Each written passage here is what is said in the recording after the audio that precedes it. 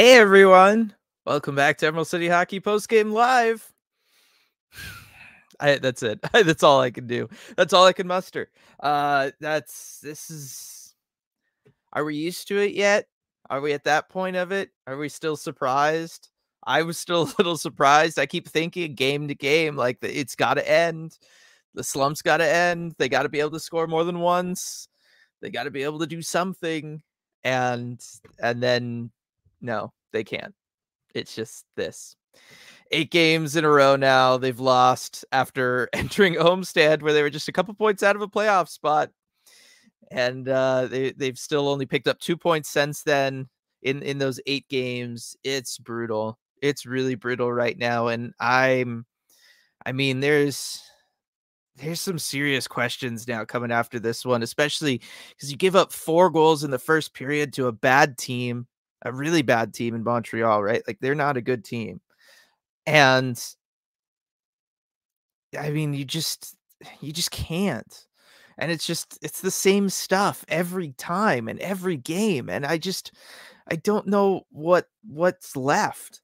I'll say this before I do the sponsor thing and get to the comments. I don't know that I would be surprised if I woke up tomorrow to hear that Hackstall was fired, just because something has to change here and nothing's seemingly changing. And 8 games is a long time, especially when you were still in playoff contention at the beginning of that. You dropped a bunch at home. You dropped 5 at home. You went on the road. You lose both of those games, and not particularly well.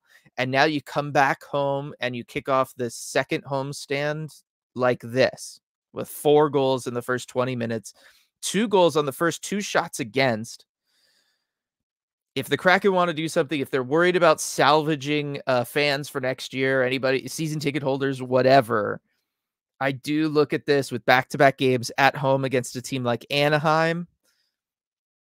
The overall situation, I don't know that I would be surprised if that news broke tomorrow morning. And I mean, we can ask RJ about it later. I'd love to hear all your thoughts about it as well in the comment section. But that's kind of where I'm at. I don't know that it would really fix anything. I don't necessarily think that he should be let go right now. But that this kind of game and this kind of streak that the team is on, and the fact that you're starting off another homestand like that, leads me to think that maybe we could really see something happen here. For the first time, we might have to see this organization become reactive to the situation instead of trying to be patient and just outlast it. And I don't know. We've talked about stuff like that before, though, and they haven't. So it's entirely possible. It just feels different. It just feels different now. It really does. Of course, going to start off by thanking our wonderful sponsor, Flatstick Pub. Again, another reminder for that watch party I'm going to be doing up there at their South Lake Union location on Friday, April 5th for that game against Anaheim. not one of the next 2 days games that we have against Anaheim, but the 3rd game we have left against Anaheim on the schedule. Going to be up there. Can't wait to watch that with everybody and hang out with everyone there at Flatstick at that awesome South Lake Union location. So want to get that in, and then we'll kick off with a super chat here from Schultz. The Habs are not a 4-goal better team if the Kraken aren't already on vacation. Lineup shuffling failed. Power play was torture. Sack the Hack. Bless the Jess. I don't know that they would bring up Jess Campbell. That would be really something, because that becomes part of the question, right? Let's say you do make a coaching change. Somebody's got to be head coach. Dave Lowry's probably the guy, right? Like, that would make the most sense. He has head coaching experience, and he was kind of brought in to be more of like a senior advisor, a senior level advisor. I feel like he would be the appropriate choice. But if you wanted to help out a guy like Jay Leach, or see what you have in a guy like Jay Leach, somebody who has interviewed for head coaching jobs in the past couple off seasons, you could go with Jay Leach too, and just kind of give him that shot, give him a 12-game audition. It would be an interesting situation there. And I'm with you, Schultz. This team's not 4 goals worse than Montreal. Montreal had 5 goals on 17 shots. Kraken had 1 goal on 37. I mean, that's where this team is at right now. And I know it's not just like the basic numbers game like that, but it's It's just everything. It's all compounded around stuff like that, around the fact that, you know, you don't play tight interior defense, so you allow guys to be there for deflections or to screen your goaltender or to walk in on your goaltender and have the time and space to know, hey, look, he's not going down for the shot. I bet I can pick him apart with the 5-hole. Or in the breakaway opportunity, you're giving him enough time and space on that shorthanded breakaway from Matheson, where he can just outweight Joey. Joey eventually picks up his leg thinking he's going to go up high, so he sends it down low, right? Like these are all situations where it's, you know, the defense in and around the interior is just so not there. It's not even like they're playing bad, it's that they're not there at all. And I just don't get it. I just don't get it. I don't know how they can continue to be that way too. It's like it's progressively getting worse somehow as well. Like we saw that be a problem for them in the Arizona game, and then it was even worse for this one. I don't know how that happens. I don't know how you continue to make these same basic structural mistakes game after game after game. There's no reason to do it. It just I again, it just reeks of everybody being checked out. And that's fine. I get it. You're done. Your season's over. It's been a long, grueling year. Guys have been injured. You're tired. You're hurt. You're banged up. Everybody's kind of over it. I get that. I think to some extent, we're all probably feeling that way too right now. But you still got to go out there and you still got to try. You still got to do your job. You still got to play for your spot on the roster next year. You still got to play for your contract incentive. And most of all, you still got to play for the fans, because the fans have still paid money to go and watch this team play. And, you know, if you are a season ticket holder, this game costs the same for you, you know, as every other game, right? It's not like they price late season games cheaper at the beginning of the year when you got to pay for your season ticket for the year. They don't price these later games cheaper thinking, oh, we're probably going to be out of it and the team's not going to be playing up to snuff. It's not how it works. And so, again, those are the things that I think are the most concerning about this. It's not the fact that they lost 8. It's not the fact that they can't seem to win at home. It's not even entirely the fact that they can't defend or score goals or do any of those things. It's the fact that they can't seem to put a game together, put a 60-minute effort together right now for the fans. And that's something, like we've talked about, is extremely new. This is an extremely new development, and to me, it signals that this is enough of a new and disturbing development that maybe some action needs to be taken here in some shape or form, right? Whether it is a coaching dismissal or it's something else, something has to happen, because you can't just let this go on. Because what message are you sending to all of us? And what message are you sending to the fan base? And what message are you sending to the players in that locker room, the young players like a Matty Beniers or a young player like a Shane Wright in Coachella Valley, looking at the organization that he's hoping to join next year, right? At some point, the messaging has to be different. And the first step in doing that is to make some sort of change. I don't know what it is or what it has to be, but something has to change. And actually, we're going to talk about a lot of that tomorrow on the deep dive. That's already kind of what we're doing, is just what would we change about the Kraken? And it was going to be for next year, but maybe that time frame has to be moved up. And it's what would we change for the Kraken right now? So we'll be talking about that tomorrow more in depth.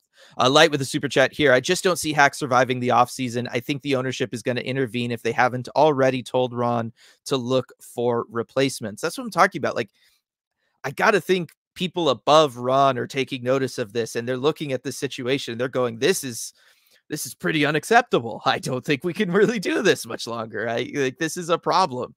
All the way down, this is a problem.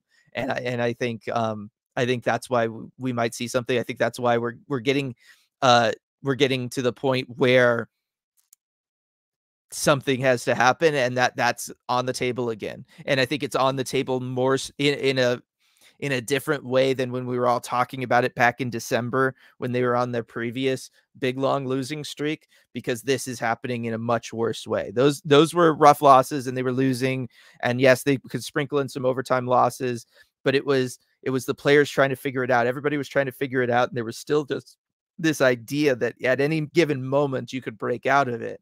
And that doesn't exist here, right? The effort level is not here that was there in December. The players in the locker room are not speaking the same way that they were speaking back in December, where they were taking ownership of it and saying they need to be playing better. Now they're just saying, I don't know. It's really different, right? What I got to experience in the locker room in Arizona was extremely different. It wasn't an upset locker room. It was a locker room that didn't really totally seem to care a bunch.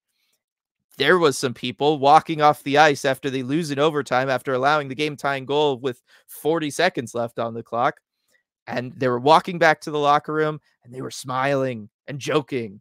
I didn't talk about that on the Arizona one, but that's something that because I didn't know that I should say that, but after sitting with it and then after the game tonight, I think I have to mention it, right? They did it right in front of me. They did it in front of other fans too, by the way. It was pretty open. And I just think that that speaks volumes about where the team is at. And that's why, like I said, something has to change. You can't exist as an organization like that. You can't let that become acceptable and let that become part of the culture. You cannot let losing in this way consistently and the lack of effort become normal and acceptable. It's just one of those things that I've seen it take down so many great organizations. You just can't let it happen. And so that's where I'm at. I think something's got to change for those reasons. Hopping over into the comment section. It's big ball of sunshine today. I'm sorry if it's too rough for everybody, but that's kind of where I'm at. I'll kind of burn through here, and then I want to kind of get lower into the comment section to see how people are reacting to it and maybe adding their thoughts onto what I've been talking about. I see your message there, Sam. I will translate it later because RJ is the one that speaks French, not me. Julia, it was over in the first 5 minutes, and then we just had to endure the rest. Basically, I mean that is 100% true. That is just the place we're at. Ryan, is this the bleakest the future has ever looked for the franchise? It's the bleakest the present has ever looked for the franchise. The future is as cloudy as ever, right? It's hard to see into the future. But as far as the present, this is the most depressed I've ever felt as a Kraken fan, as somebody covering the team. Just having to go through the motions, doing this job and doing this is by far and away the bleakest I've ever felt about the current situation that the team finds themselves in. And I got to think a lot of fans would agree with that. Sean, what do you even say after that? That looks like a completely checked out hockey team. I guess I like Ty's effort. Yeah, I mean, Ty is the most consistent guy on this team. He gives the exact same game every game, and it's a solid effort game with a little bit of skill thrown in and his ability to just kind of mesh with whoever he needs to mesh with. Like, that's a very valuable piece, especially in a time of year like this. But it is not enough. That is for sure. The unnecessary injuries in this one. This is from Nicole. Really hope Garth is okay, and whatever happened to Tolvie and Canner at the end. I'm with you. It's just like it's adding insult to injury, right? The fact that those guys all go down in this game. If anybody is dealing with anything remotely serious at this point, just sit them. Don't have anybody push it. Same thing they're doing with Vince Dunn, right? Just shut him down for the year. There's no point. Riker would be the only one you could make an argument for, in my opinion, just because he's young and every game rep counts. But at the same time, long-term future needs to be what everybody cares about at this point. Viren, did we ever figure out what happened to Riker? I didn't get any info on it. We can ask RJ, but traditionally, as we all know, we won't know anything until tomorrow if they practice. Like that would realistically be what it is. Lindsay, boy, I sure did pick a good game to miss. My KHL team lost 2 tonight. Yay for tanking. Yes, if you're a fan of tanking, this was a game for you for sure. And so, Lindsay, it was a game for you. Sorry about the loss. I hope you still had a good game and had some fun. That's what's most important about it. Let's see here.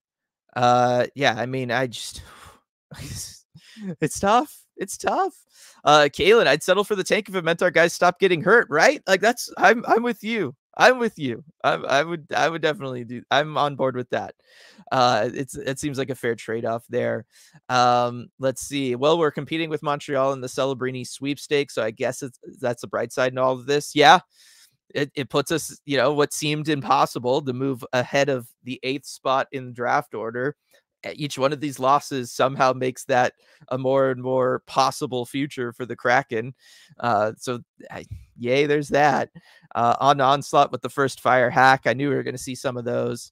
Been saying it for literal months, and it's been, oh, this isn't Hack's fault. Like I said, it's not entirely Hack's fault, but he is the guy that would be in the spot for it. I think there's some element of this that is Hackstall's fault. There's been elements of things that over the 3 years he hasn't necessarily done a great job with. I still think roster construction's a problem. I still think the leadership amongst the players is a problem. We've talked about all of this, so it's not all Hack's fault, but I'm on board with you for the most part. Like, something's got to change, and that would be an easy thing to change, and that would be a real kind of slap to the face to everybody in the locker room to get them to change. Right. And coaches are a lot easier to fire than front office people. They're a lot easier to fire than changing the roster and changing the players out. That has been a normal part of sports. Everybody who coaches in any sport knows, professionally knows that is the situation. And yeah, we're at that kind of place now, I think. Thoughts on Berube? We don't want Berube. Greg Berube, no. He is not the guy. Yes, he'll come in and maybe he'll get them to play more passionately, but this is not a team of bruisers. This is not a team that's going to get into a playoff series and then want to go out and like try to intentionally injure people. Like, we just don't have the makeup of a team that Greg Berube would work with, in my opinion. Craig Berube. Ethan, here's my thought process. I might be way off. If we don't fire Hack, this is all on purpose to tank. There's no way we keep him after this kind of streak. The only thing you would do is, again, if Ron Francis is worried about his job security, you would keep Hackstall around so that next year, the moment anything goes bad, you can fire him and buy yourself time, right? Like that is the thing. And we've talked about this. Both me and RJ have talked about this. That would be the thought process. And if you win like 3 of the next 12 games that you have left, right? I mean, it just seems impossible to keep him after something like that. It feels more and more impossible to keep him after this.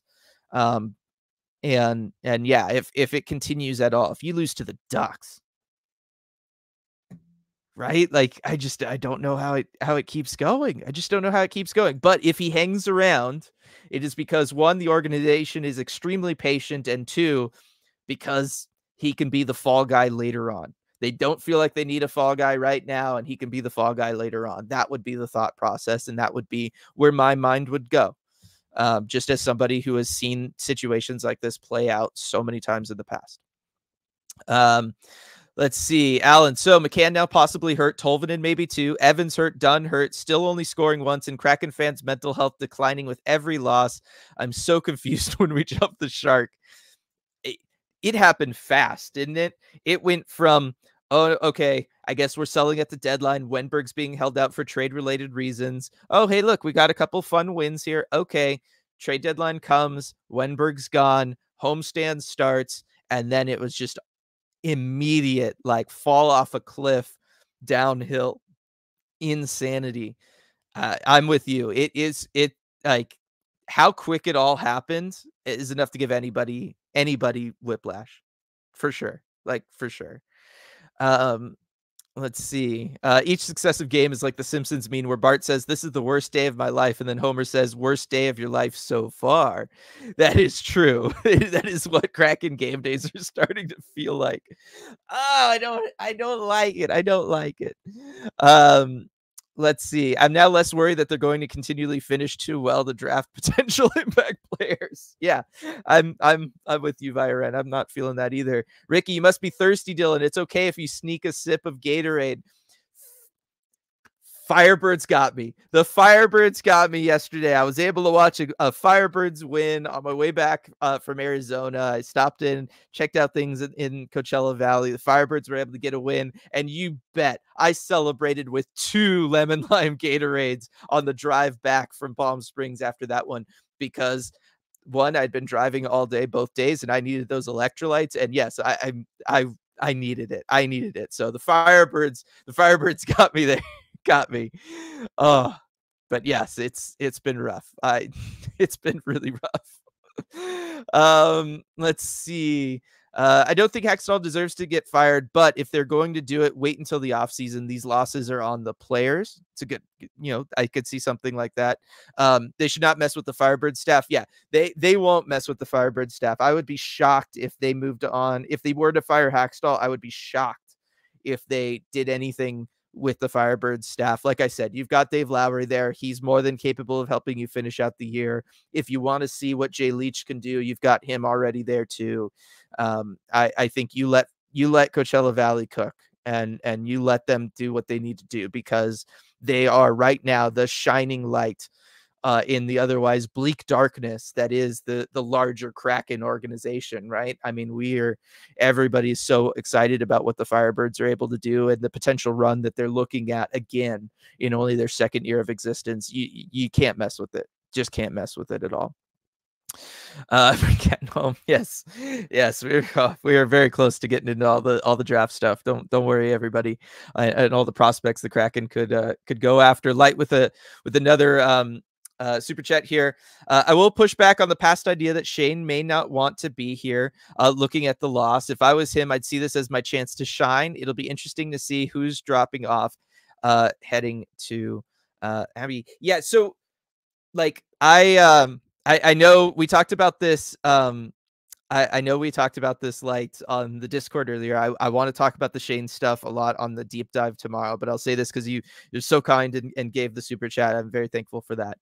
I think Shane is just really dialed into the Firebirds, and I think Shane has sneakily become the leader of the Firebirds. That was the vibe that I was picking up yesterday, being there, watching him through warmups, watching how he operates on the bench. That is Shane Wright's team, at least in Shane Wright's mind, it is. Right. I'm sure some other people, maybe, it's still Max McCormick is the captain and Podorowski's an alternate and all the alternates and all that stuff.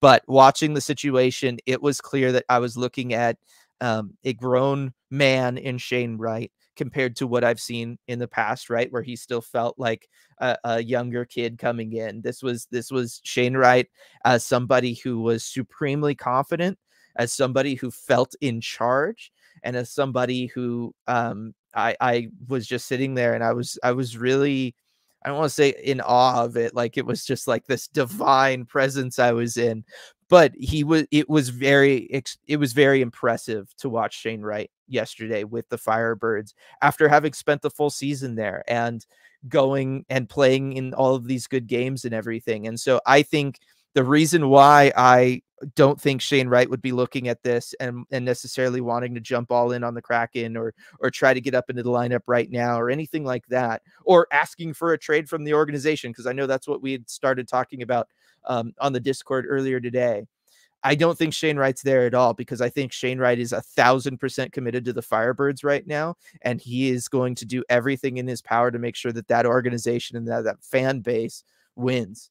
And he just seems so set up and dialed in on that. It's really, really something to see. And it's not the stuff that you see like on the game broadcast or all that kind of stuff. It's the stuff that you can kind of pick up in person or just watching how he does his business kind of in and around that building. Shane Wright is just, I mean, it's something else. It really is. And I'm very happy for him that he has kind of found that place and that he is that comfortable and confident in himself. I think it's huge. So I'm really, really, really liking what I see from Shane Wright. And I see you're further down super chat there. Boom. Someone else sees what I see with Shane there. I knew it. I was trying to hint at it. I didn't want to just straight out say it on Discord earlier, Light. But yes, and we'll talk about it more on the podcast tomorrow. Ethan, how do you watch those Firebirds games, by the way? Well, thank you, Ethan, for the super chat. I was there in person, so I went and I covered the game as media last night. But AHL TV, if you go to the AHL's website, there's like a million ads and places that you can grab it. I was going to talk about this on the podcast tomorrow, but when the AHL launches their playoff package, it'd be probably a good idea for a lot of people. This Firebirds team is really good. You can subscribe to the playoff package and get the full AHL playoff slate, and we can watch the Firebirds together. That would be a lot of fun. So that's how it is. And yeah, if you're in the area or you can make the trip, I would definitely recommend going down to Coachella Valley because it's an incredible atmosphere. All right, so I think I'm going to jump down in the comment section a little bit here, just because, like I said, we talked about some big stuff going on there. I think that's probably better, is to kind of get into everybody's responses to some of it here. Let's see. The players playing soft all season seems like a telltale sign that they could pack it in. From Kyle. Yes, they were soft, but I think I understood the reasons for it. And I know. Let's see. It's hard to believe this isn't purposeful at this point from Gabrielle. I know it's getting really bad. It's getting really bad. Oh man, Dylan. I know I was trying not to be in my villain era still, but apparently I'm still here. Let's see. I don't think Dave Hackstall's the answers here from Taylor. Andrew, yeah, much love for Hacks, but something has to change at this point. Let's see. Cannot stay like this. I agree. It can't. Edward Dillon with the sermon. Oh, okay, thanks. Jenna, I don't disagree with Hack going, but I don't think any other coach could make this work. This roster is untenable.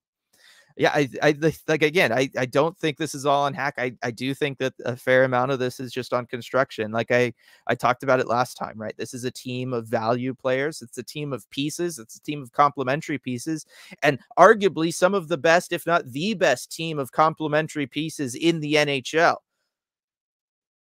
But that's not enough. And that is not on Hack. That falls on Ron Francis, right?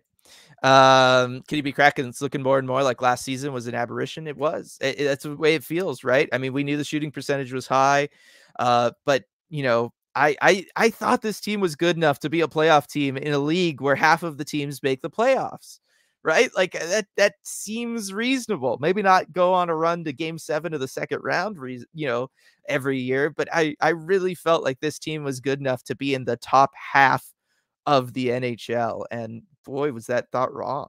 It's still mind blowing to me. Lindsay, on a happy note, how about that Jagger Fergus Michigan lacrosse style goal? Pretty cool to have that skill in the arsenal. It is. It is always great. Let's see. Fergus might be open to the highest bidder at this point. I did talk about this with Curtis Deep Sea Hockey, who works with Sound of Hockey, last night at the Firebirds game. Jagger Fergus's value has never been higher than it is, going into this offseason. And I think just because of my thoughts on him kind of long term as not really having a solid NHL future, laid out in front of him, might be something that the Kraken should consider. If I was them, I would consider that. Let's see. Addy, so glad you were at the Firebirds game last night. Their reliable performance is reassuring for the future. It is. I mean, they were a team, they had to tie it in the third, and then they won it in regulation, right? Like late, they go up. I mean, the Firebirds are just the exact opposite of the Kraken right now. Like they are just the exact opposite of the Kraken, where it's just like that team could be entering the final 5 minutes down 5-1, and you know what? There would be a part of you going like, they might be able to do this, right? Like, whereas with the Kraken, you're just like, is it over yet? Like, you know what I mean? Like, it's just, it's the opposite. They're so the opposite of each other right now. Taylor, what's your opinion on Todd McClellan? He's a decent coach with an offensive mind, but lack depth in hiring him as the next head coach is not ideal. I'm not a huge Todd McClellan fan. RJ would hate that. RJ's been on the record for hating that. I think Todd McClellan is a good regular season coach. He's a good coach for, getting basic structures going, but just watching how the Kings locker room really fell apart under him this year is concerning. The same situation happened in Edmonton when he was last there. He had that long run with the Sharks where they were never able to get over the hump. And I think a lot of that was in part because of him. So I know he would be a good name and the team would be better under him, but I don't know, as a potential long-term guy with a younger team, that's going to have to also kind of go through a rebuild. I don't know how much interest he'd have in the Kraken job, and I don't know that he would just be the right fit for us. I just don't think he would be the right fit for us. I think we need a coach that is going to be maybe a little bit tougher than he is, and also, you know, really kind of put in some structure and some systems. Again, I'm going to talk about this a lot more in depth on the deep dive. I have to still get to so many comments here, but I think the Kraken really need like a, you know, obviously just to throw out like the best coaches in the business, a Bruce Cassidy, Jim Montgomery, you know, what was the other guy I was thinking of yesterday? But they're all just examples of guys that run systems that their teams really build off of, and that can develop and grow year over year, because that's what the Kraken have missed. And that's, I think, another reason why maybe we see something. Got RJ here joining us. RJ, what was the reaction after that one? Because I shared something that I hadn't shared before about the Arizona game, and I'm just kind of wondering what the energy and everything was like in the room there. Well, now I'm curious what that is that you share about the Arizona game. But I'll start with what the energy was like after this game, because oh boy, do I have something for you, Dylan. Okay. I saw a side of Dave Haxtell that I have not seen before in my almost 3 years covering this team. Dave Haxtell has had enough. And Okay. I even pulled up on my laptop because I didn't want to get the quotes wrong and everything. And I wanted to hit all the different points that he talked about. But he basically, you know, he said it's simple what this comes down to. He said it comes down to we've got to make a really hard choice in here. And then, of course, he was asked, what is that choice? He said, it's obvious what that choice is. I just talked about it, what this game is about. And it hasn't changed for many, many years, and it's not going to change going forward. You play this game with passion. You play it with heart. You play it for the guys next to you, and we are not doing that right now. And that is more than disappointing. And that's hard to be a part of, and it's something we have to change. So he started with that. I mean, basically, he threw down the gauntlet to his team tonight. He said, this is unacceptable. You know, basically everything that we have been saying, that we've been seeing, right? That they're not trying at this point. They are not playing to the level that they can, and they're getting flat out embarrassed at home multiple times. And I think Haxtell's drawn the line here. And I'm glad that he has, because I think it needed to be done. I think he knows it needed to be done. I'm pulling up the other quote here. He said, this, we got to figure out what we want to do, because this stinks tonight. This stinks. We're walking out of this rink for a second time in 2 home games feeling this way, and it's unacceptable. You know, and the next question was about, you know, getting 37 shots on goal, and, you know, you're getting shots. It's not about that. You know, that's an easy way out of this one. Absolutely. I could go through, find all the positives you want. I could go through each and every one, but it's not about that. I'm not going to duck any of that. And so, you know, the final question too was about, you know, because the press is the media, we're a conduit to the fans, between the coaching staff and the fans. Yep. You know, do you have a message for the fans why they should continue to show up and come to these games? And he said, well, that's what we got to decide in here. You know, that's the decision they have to make in this room, is if they're going to play worth the fans watching, right? So I was reassured to see that Haxtell understands the gravity of the situation, because this is just embarrassing at this point. Yeah, I mean, my first reaction is, why did it take so long? Right? Like, that's my immediate reaction. My second reaction, RJ, is, do you think that saves his job? Because tonight is the first night where I've really been like, I'm going to wake up tomorrow to the news that he has been let go, because you can't start another homestand like this. Right. But now I'm wondering, is that enough? Is that him putting it enough on the guys in the room and being maybe on board with Ron on something like that, that maybe that saves his job? I think so. Because I think you at least have to give the guys a chance to respond to that sort of thing. Yeah.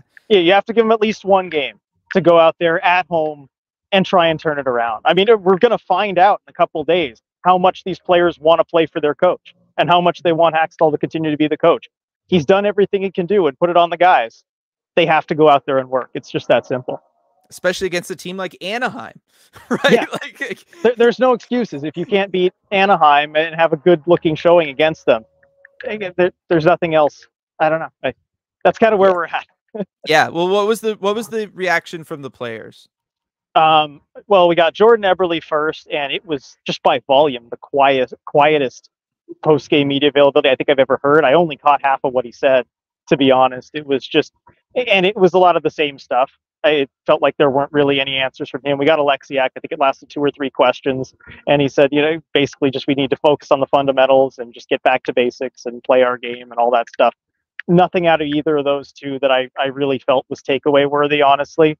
The guys know everything that's going wrong. And it just felt like the same thing as the last few games, right? Where they're just searching for answers. But the real big difference was in Hackstall's tone. And it was a tone I've never heard from him before. Yeah. So the thing that I was alluding to that I didn't bring up in Arizona because I didn't know that I should, but after tonight I felt like I should, was that, in Arizona they come back from the bench and then they have like a long walk out to the visitors' locker room because it's not in the building, right? And Right. that walk is fairly public. And during that walk, after that game, after losing in overtime, after allowing the game-tying goal, there was some guys who were disappointed and some that were smiling and laughing. And that it it was just like, how, right? Like how after that, a game like that, I get it. Your season's over, right? You've turned to the page, you're on to vacation time, but like how, right? It's still your job. Like this is your profession. You're being paid to do this. And the reason you're able to be paid is because all of these fans are giving up their hard-earned dollars to make it happen. Right. And that's why I was really curious to know, being back home, if that tone was different, right, from the players, if it wasn't as much. And it sounds like they probably heard it from Coach Hackstall. They probably heard it through the 2 intermissions a lot. If Hackstall was willing to go that way. It's just, it's bad. This is easily the worst it's ever been. Yeah. But we're finally at the point where at least Hackstall is acknowledging that. And, the gauntlet has been placed down, right? We're going to find out a lot in the next couple of days about this team and where they're headed and who they want to play for. Yeah. Yeah. No, definitely. And it's just like, yeah. I'm happy. I'm conflicted because I'm really happy to hear Hackstall do that and kind of finally get on board with that and finally be the tough guy. But I'm also just wondering, like, is it too little too late? I mean, at some point, yeah, okay, you're going to win the next game against Anaheim that you probably should have won anyway. Like, I don't know what it's going to really mean. Right. But I also think about after these last 2 games, right? Vegas and Arizona, the back-to-backs. And I watched the media availabilities with Hackstall for both, and he defended the team's effort. He said the effort was good. It was where it needed to be, which kind of turned my head, certainly, right? But yeah, he put his neck out on the line for his players, right? He always does this. And, that's something that's a good players coach if you can get the effort back from the guys, right? We had a subpar game. We threw it away, but the coach is standing up for us here, not throwing us under the bus. Let's go out there and reward him the next game with a really great effort. And the guys just didn't do that. Yeah. Yeah. Let's see. Sean with the super chat. Who would you like to see them go with long term at Coach Dillon? He answered, we'll talk about it more on the deep dive because that's part of like what I had planned there. Like I said, long term, RJ, this is the thing, right? And I'll just say it here because it's a super chat.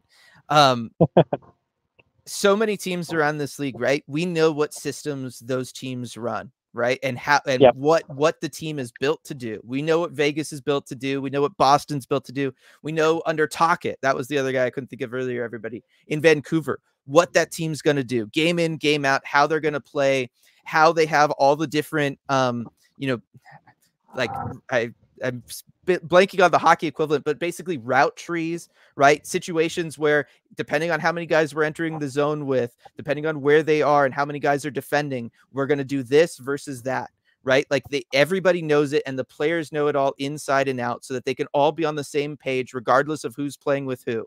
And it's one of those things that you establish your first year as a coach, and then every year you're able to build on top of it, right? And that's why you generally see from coaches a progression. Not everybody is Pete DeBoer where you have your best season right out of the gate and then it's all downhill from there. Most coaches, you build up, and then by year 3 or 4, the team is so locked into what that system is, and you've been able to advance that system to the, by building on top of it year after year with so much time that you get teams dialed in and able to take that next step and go on and be cup contenders. And we're in year 3 of Dave Hackstall. And I still can't tell you what the system is. I can't tell you that they've had a system last more than 25 games at any point over 3 years, right? So I don't have necessarily a specific name in mind, Sean, but I want a coach who's going to do that, because I think that that is the way that it should work, right? You have the players buy into the coach's system, and then that coach's system develops year over year as they have the time to slowly advance it. That has not happened here with the Kraken at all. Right. I mean, we're seeing it on opposing benches, right? When these opponents that come in here and play against the Kraken, Nashville, super engaged. They have a system, you know exactly what they want to do. And just that's why I posted that video about the two benches too. Just the contrast is just so stark. I want a bench and a coach who's going to do something like that. There are plenty out there that will and that can, but just give me that at least. Yeah, no, definitely. Jump down. Let's see. Jumping down just to get reactions to everybody for the Hackstall stuff here, right? Let's see. It's been embarrassing for Sean. Brooke, Hack sounds like a disappointed dad. Maddie, Hackstall reaction sounds like his seat's getting hot. Lindsay, Hackstall kicking the trash can, Letterkenny coach style, effing embarrassing. Sean, maybe late for him, sadly. I really still do not think he's the problem. Coop, sounds like Hack's last stand for once. It's not, we're right there. It's not that bad. That's a good way of putting it. Like, this does feel like his last stand. It does. Like I said, I've never seen this side of him before. Even when things have been very bad. And over the last 3 years, there have been times where it's been very bad, including the long losing streak earlier this year. He's never been like this. And it was clear from the opening question or two which way he wanted to go with this presser and the message he was trying to send. Yeah, Riley, everyone on the team playing like the worst versions of themselves. And Coop, I'm very curious to see if anybody reacts and plays differently. I'm going to be curious. I think there's a good chance they're going to respond and they'll beat up on a tanking Ducks team next game, right? Like, I think that is something that we could see happen. Maybe that carries over into the second game against the Ducks too, even. Yeah, it might. You got 12 games though. Like, I don't know that that's going to really be enough to turn it around, and you're even going to be 500 over the last stretch here. Right, that's the thing. I mean, you can have a really good effort next game and you can come out and look great, but with this many games left, that message has to have some staying power. We may, like I said, we'll find out in a couple days about where the guys are at and who they want to play for. But, the real answer might be something we do learn over 12 games. But either way, we're going to find out. Yeah. Riley, it's so clear Hack has lost the room. Imagine, this is a super chat, by the way. Imagine if this effort was being given from the Flyers. Guys need to be reminded they're replaceable. And I think that's part of what I was getting at earlier, and I didn't quite fully get there before you joined, RJ, which was that something needs to happen here, right? And obviously coaching changes are the easiest thing to happen, but you can't, as an organization, let this continue. You can't let this become the culture of, well, the moment we're out, we just all give up and that's fine, right? Fans cannot accept that from the team, and you can't accept that internally either. I think whether they move on from Hackstall or not, because I'm with you. I think this probably buys him some time now. It probably buys him the rest of the year, and then they can reevaluate, and you see how it all finishes. Big player trade this offseason, though, just to shake something up, just to send the message if you don't fire the coach, because I think you have to do one of the two has to happen after what we've seen. Yes, definitely. And certainly before these last few games, I would lean way more on the side of big player trade, because I thought that kind of thing had to happen anyway, just to free up somebody, because as we've discussed, very few people are available. You got to give to get. But there's going to be a major change in the offseason. There has to be something after the bad taste that this stretch has put in every home fan's mouth, right? To get them excited about next year. Yeah, no, definitely. Let's see. Jeffrey just got home from the game. What are our best guesses as to why pretty much every single player is playing their worst this year? Because they're tired, they're beat up. It's been a long season, and they know they're not playing for the playoffs. So fire right now that's the case. Yeah, that's it. Sean, this is a very passionate fan base, and frankly, we deserve much better all the way around from this organization. On Onslaught, too little, too late from Hack. Coop, the bar being beat Anaheim is now set at an all-time low. It really is. Yeah, I think this is the lowest the bar has been, at least in short-term expectations. Yeah, yes. I am not going to name the players, everybody. I'm not going to do that. That would be Yeah, a no, step don't too do that. far. Yeah. Let's see. I will say this though, they did it in front of the fans. Like, it was part of the section where the fans can watch them walk out. So if anybody was there in Arizona, you saw it. Let's see. What does finally come on? He's done it before. He just doesn't emote to the press. I mean, that is fair, right? From Kraken Spectacor here.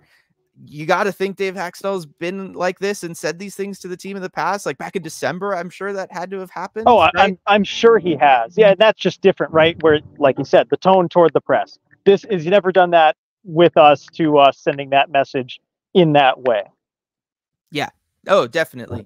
Let's see. The other thing was, what I thought was weird is, it before the Arizona game, in the presser beforehand, he was asked about, Bjorkstrand had his lowest time on ice in the Vegas game. We talked about that during the Vegas game, and he just straight up said, yeah, we need to see a little bit more from him. And I was like, of all the guys this year, that's the guy you're going to signal out, and you're going to say you need to see more of from him. And I was just more so shocked that he actually said something like that. So I guess it was a precursor to this, but like that was another kind of weird thing about it, and kind of where he's at. But he did it in a very just like, just need to see more from him. He'll be fine. He's in a different spot tonight, like kind of thing. Like, it was just very odd.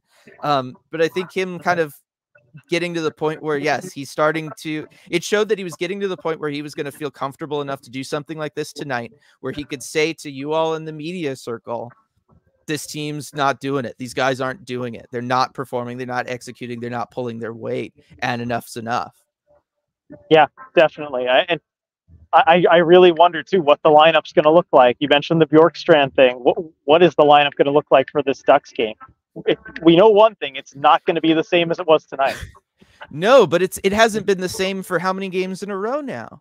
Yeah, the line blender's been in full effect for a while now. So right, which I don't know. Like, are you just expecting to magically hit upon something, like, and just whichever game the guys just happen to pull out of it, and you play good, or you happen to get a win, or you just run into an Anaheim Ducks team that's terrible, and that's just your lineup? Like, again, it's unsustainable doing this for any sort of long-term thinking, because it's not like anybody's building a rapport with anyone else when every game you've got different guys on all these different lines. Yeah, and like we talked about in the podcast last week, I don't mind trying certain things out, like Tolvanen with Maddie, just to see if there's anything there. You don't know till you try it. But just the issues with this team are so much deeper than that right now. You can't find out if there's chemistry, or you can't expect chemistry to click anywhere if the effort isn't there at a fundamental level. And I think that's what the issue is. Yeah. Yeah, no, it's possible. The team system is work hard. It doesn't work. It certainly doesn't work right now. That is for sure. Let's see. Fuzzbox BBQ: relentlessly celebrating positives in a loss creates a safe environment where mediocrity is tolerated. I mean, I agree with that as like a concept, and I do feel like a lot of that happened earlier in the year to an extent too, right? And I'll throw us in there too, right? We didn't want to make it too negative either, but in hindsight, Right. I mean, I think the instinct, whether it's from us or from Hackstall, is to give the guys the benefit of the doubt and give them the chance to go out there and correct the mistakes. But when things do pile on and add, at a certain point, you do have to turn. I think, in this losing streak, we certainly turned on it faster than Hackstall did. But at a certain point, you just have to. Yeah, definitely. Let's see. Hack hasn't sat anyone. If they don't perform, it's okay. He has tools to combat this and just doesn't. I think that's another thing that I feel like a lot of fans have said about Hackstall in the past. And it is another one where it's like, yes, it's almost weird that he went 0 to 60 from the Arizona game, where it was like, we'll pull out of that, to tonight, where it's just like, that's it, I'm done. Right. Like, it is weird that there was none of those normal steps in between where he tried to get guys going before hitting the big red button. That's, I'm throwing you under the bus to the press, so to speak. Right. I do think there's just something about the way this game played out, going down 4-0 in the first period, where if you were in the building, it just kind of had a different level of, this is pathetic. I think than what maybe came across on the broadcast. I'm sure plenty of that did come across if you're watching it on TV, but just being in the building for it, I feel like it had a big effect, and especially with the fans booing at the end of the first period and at the end of the second and the third, it just seemed like everyone was done. So many people had left the arena, and I don't blame them the way that this went. Mhm. That I think Hackstall, just again from being in this building and seeing everything that was going on around him, it just had a Yeah. different effect than the games where you're on the road, and so it doesn't have the same type of thing. Yep, definitely. Coop, I'm really trying to think back, and the only time we saw Hack really react outwardly was that time he dropped an F-bomb and yelled at a practice, right? Yeah, and that was earlier this season, the shoot the bleeping puck practice, that famous one. And so he has pressed some of those buttons to the team before. Although, and I do think we, as the media, were meant to hear that at that practice. It's a He's little very aware of those performative. things. Yeah. And so, he has done things like that, but I think this was a different type of a button that he pressed tonight. Yeah. Let's see if he says it and it's nothing to their game doesn't change, then he's lost the room. Let's see, their conditioning from top to bottom needs to be reviewed in the off season from Chris. I don't know, do you think it's a conditioning thing? I don't know that it's a conditioning thing. No, I don't think it is. I think it's an effort thing. Yeah. I think it's an effort thing. That's certainly where I'm at anyway. The power play, RJ, because they had chances tonight. It was bad. Yeah, I know. It was. Yeah, and I was just gonna say, and I know losing Riker at the beginning of the game certainly doesn't help that, and not having Dunn still doesn't help that. But it was again, like, those are the chances where you can at least make it not embarrassing, where you can do something for the fans, right? The game is probably over at that point, right? The game is over at the end of the first period for the most part, although there are plenty of teams that wouldn't think that way, right? I refuse to believe that Nathan McKinnon could ever enter a second period down 4-0 and he would think that, well, I guess we just aren't going to do it tonight, right? Well, I mean, look at today. The Avs literally came back from 4-0 today to win a game. That is true. So, yeah, that's probably why he's the name that popped into my head. What was I going to say? The power play. I can jump in here. Oh, go ahead. No, I was just going to say, like, the power play is the time where you can at least send the message to the fans of like, hey, look, we're trying and we're going for it. And they just didn't. Right. I mean, and they did almost score a power play goal in this one that got taken away as Matty Beniers put himself offside at the entry. And I don't think anyone really knew at that time. But it seemed like after that, they just let that kind of crush them. And there was all the drive they had. Because if that goes in, it's a game. They're down by 2. It's a game.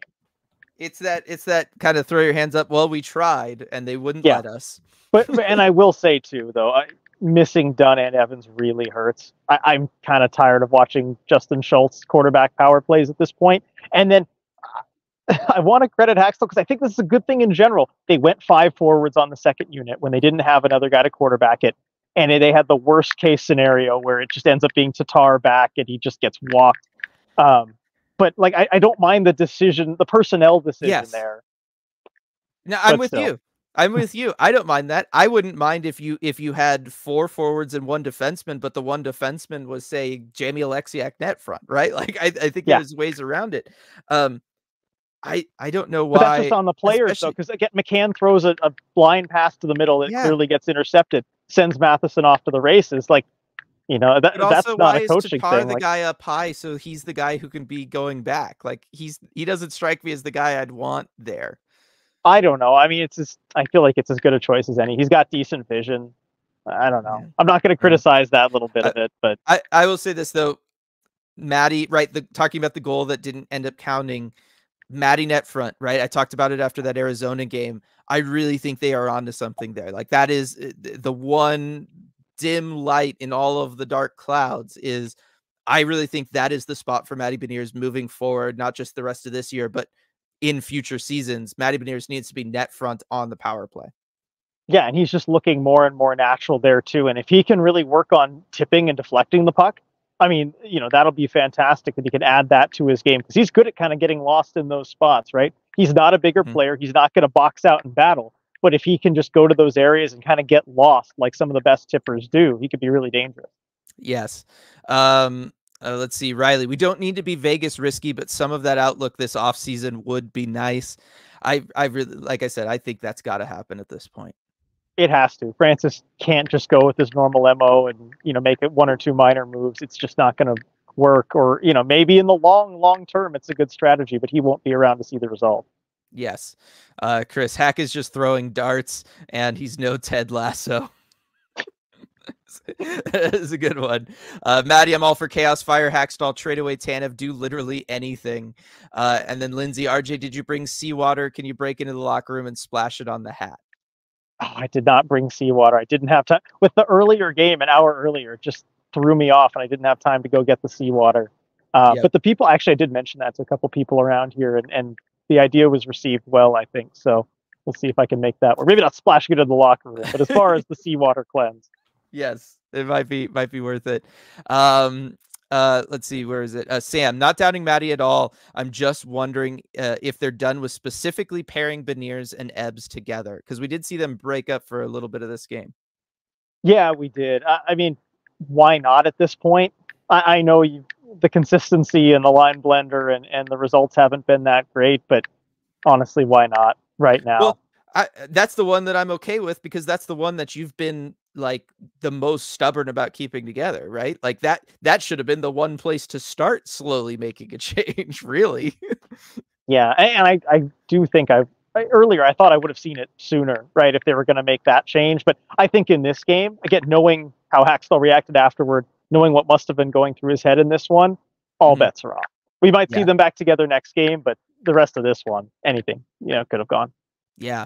And then, I mean, a couple questions here. I don't think Maddie has a captain in him. He's so immature in a way that's not going anywhere anytime soon. That's from Jenna. And then from Taylor, is it safe to say Beniers should be a team captain? From Taylor. It's tough because they have so many established leaders in that room. I've said it before. I wonder if he's just not comfortable as a young guy stepping in front of those guys. And we'll talk about this. I've already talked some about Shane Wright earlier, RJ, and his leadership that he's showing off in Coachella Valley. We'll get more into that tomorrow on the deep dive. I do wonder, just anybody kind of going through a situation like this, what it means. Right. I mean, look, I don't think he's grabbed the reins leadership wise, but I think it's because there are those older vets in the room that he doesn't want to step on their toes. So we don't really know what it looks like when he tries to be the leader of a team, because he just hasn't tried stepping in that role. Not to say that he's not capable of it, but he very well could be capable of it. It's just, at a certain point, he has to be kind of given license to do that. And I don't think he really has yet. Yeah, and Nicole's Beniers can't be a captain without there being an actual captain for him to learn from first. Right. And that kind of speaks to the larger leadership stuff involved. I think it's true, right? Nobody has taken that locker room kind of by the reins and been the guy. Why would we expect Maddie to be the guy to do that without an example in his young career? That's a worryingly good point. Yeah, it is, Nicole. Like, you're really onto something there. JMG, the softness of this team is getting players hurt. There's no fear of retaliation for opposing teams. We saw a lot of guys go down, including Tolvanen and Jared McCann late there, RJ. I know better than to ask if there's an update on any of them, including Riker. But just the idea of, like, it's just that extra little bit that doesn't need to be there. Yeah, it's true. And look, in a night where the effort just wasn't on in any area, I'm not surprised that was the case. No update on anybody, of course. But, of course, it is concerning Riker with that lower body injury. We'll see how long he's out for. Yeah. Coop, as much as I give you guys crap, we all need you to be positive until it's untenable. I know y'all helped me specifically. I don't blame you one bit for trying to stay positive early on. Well, appreciate that, Coop, because it was rough earlier this season. But yeah, glad to hear that it helps. Got another super chat here from DJ and Tay. Only thing I've learned from this convo is it's probably a good idea to catch the next deep dive. I know. Have I said it enough, everybody? Have I pumped tomorrow's podcast enough? Yep. So tomorrow morning, I'm looking forward to recording that one. Yes, it is definitely going to be something for sure. I mean, chat is still just going off. We're at the hour mark and everybody's still just pouring things in here. Ricky, can we see a few other 20-year-olds before determining Maddie has no leadership ability? Youngest guy on the team shouldn't be expected to carry the load. And I'm on board with that too, right? Like, I think that's basically what we were talking about as well. And Sam, Matty could definitely grow into a leader in the future, not writing him off yet. But yeah, it is one of those. I thought he was a little bit further along than I guess he was after, going through the 10 games that we saw from him first season and going into that second season after watching him at dev camp where he did take charge, right? Like, that is the one example we do have from him where he was in any sort of leadership capacity, was that dev camp right after the Shane Wright draft, where he was easily the guy and he ran that thing. I mean, he was running drills. He was stopping drills and then changing the drills from the coaching staff, right? Like, he was the man. And I saw that and I said, oh my gosh, he's going to be the future captain of this team, right? If he feels comfortable enough to take charge of a situation like that, there we go. And I think then that really shows us the fact that he's not doing that here means that he's just trying to respect an established hierarchy, and maybe he shouldn't, right? We've seen other guys in the past, RJ, come in and just be like, look, no, like, this is bad. Let's do this. Why aren't we doing things this way? Why aren't we playing like this? Where is the passion? I hate losing, and I'm not going to let you guys make me a loser. Right? That would be the Nathan MacKinnon thing to do, right? I was just thinking Nathan MacKinnon as you were saying that. Yeah. Right. But we've seen other guys do that throughout their careers, and we've seen other young captains exist in this league, and we've seen them succeed in this league as young captains before. And I do wonder if there's something to that. Yeah, definitely. I think at a certain point, a certain type of leader is going to do that. And I think it's the kind of thing that really needs to be done in this room. I feel like it's almost unfair to put that on Matty right now. I feel like he is too young to have all that placed on his shoulders. But I feel like that's the only type of thing that might turn this thing around. Yeah. Yeah. A little bit of a change of pace here. Fun one from Christopher. Hey, did you guys catch the second intermission tug of war? Yeah, that was my son and I. I was the little guy who got killed. Oh, that's great. Yes, I did catch that. It was a pretty big mismatch, I will say. There were some, because the last few have been mismatches by quite a bit. So like, we need different weight classes for this, just because it did look a bit unfair. But that's awesome. You got to do that with your son. Very entertaining for all of us in the press bridge. I could say that much. Oh, that does sound good, and glad. I hope you had a good time, regardless, Christopher. It's still got to be a special moment for you and your son. On Onslaught, this is why the Ebbs contract makes me question everything. That $5 million and space on the roster leaves more options open. Like having those not there. Mm-hmm. Yeah, I mean, that is still part of it, right? Like, you look at just the overall message being sent from that whole thing, that it did not age well. That's what I said as soon as the contract, actually even before the contract was signed. This is what I was worried about on the Armchair GM stream. Yep. I've been saying it. Yeah, and Vired, no, just keep re-signing all the A's forever. That will help things. Yep. Maddie, who elects a team captain? The coach, GM, players? It's different in different situations. Usually the players will go ahead and name somebody. Sometimes the coach will.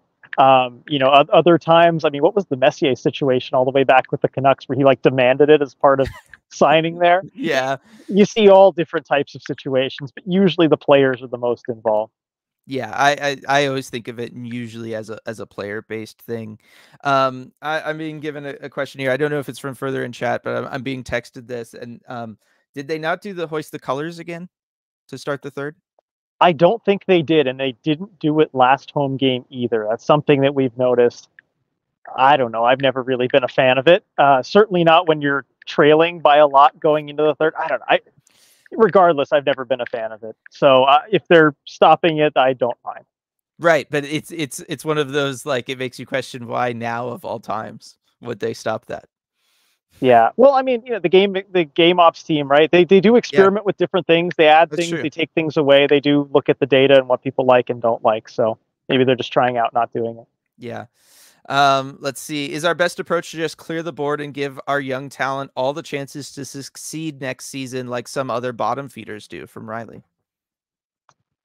I think if you're going for a longer term approach, possibly, but I don't think the Kraken or Ron Francis is in a situation where he can afford to do that and expect to keep his job. So I don't think we'll see something like that, because if you do that, you're looking at this is a year 5 or year 6 team rather than, year 4, year 5 team. Yeah, yeah.